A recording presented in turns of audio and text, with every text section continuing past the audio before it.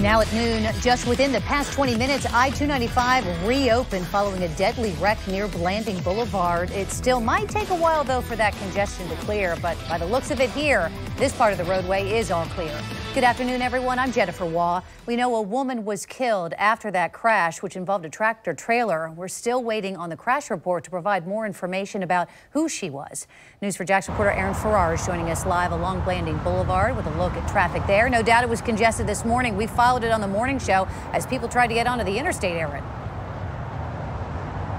And this area is kind of back to normal now. As you see the traffic flowing as it usually does in this area. Different story several hours ago at the time of that crash. But even look toward the overpass. That's near where the crash happened. Even that is back to that normal traffic flow.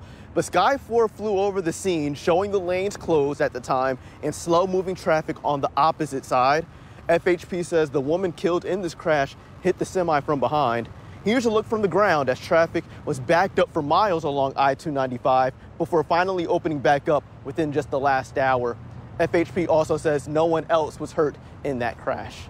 Reporting live from near Blanding Boulevard, I'm Aaron Farrar, Channel 4, the local station.